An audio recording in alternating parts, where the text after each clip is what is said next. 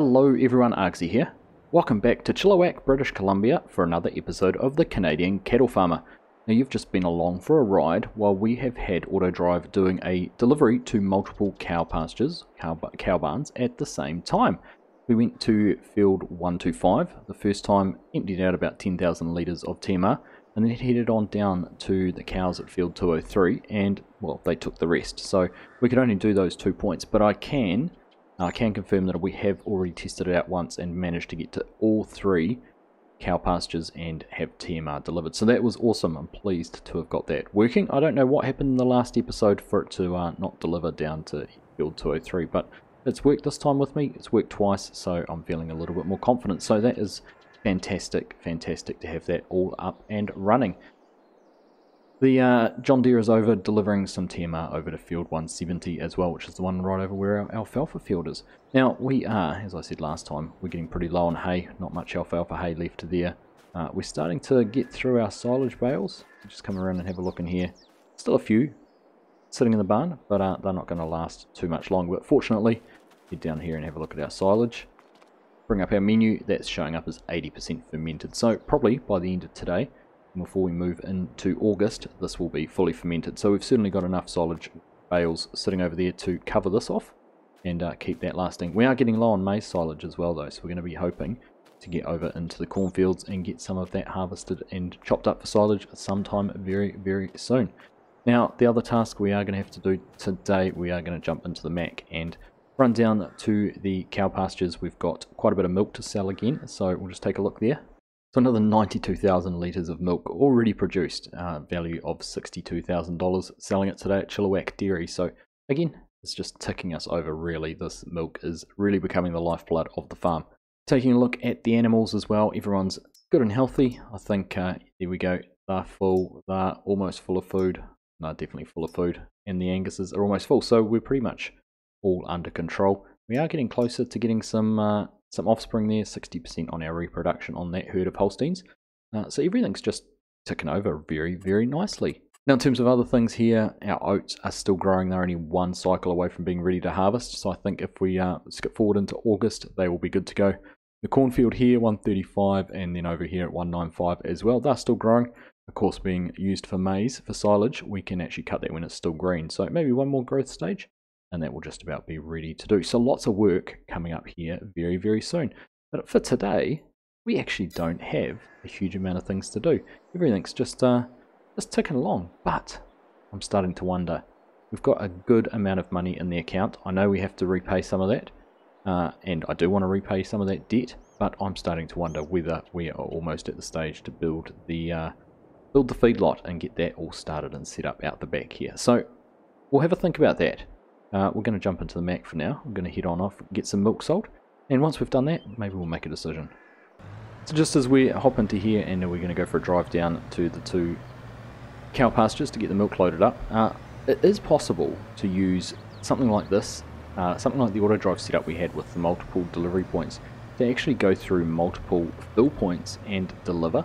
So we could conceivably set up an AutoDrive route which runs around the 3-4 cattle pastures and loads up with milk and delivers that off to the sell points. Now, added complication with this is obviously we have a reverse requirement to get in with the trailer to load up with the milk. It's not as user friendly as some of the other cow barns or just the position of the fill trigger is, and with the capacity to take 60,000 litres or more in the truck, I don't think we're going to worry about it too much. But if we had a smaller truck or trailer and we're having to regularly haul milk from the cow farm down to the sell points, then that would certainly be something we would give some consideration to.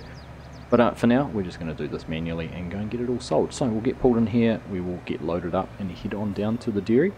Then we'll go down to the other Holstein Friesian mob of animals, which is down at field 203, and we'll go and get that one all loaded up and get the milk out of there as well. Well, this is interesting. We've come down to the Chilliwack Dairy to sell our milk. We've sold 40,000 litres, but for whatever reason, it just suddenly stopped letting me sell anymore. I can't unload it. I'm not sure what exactly is going on with that.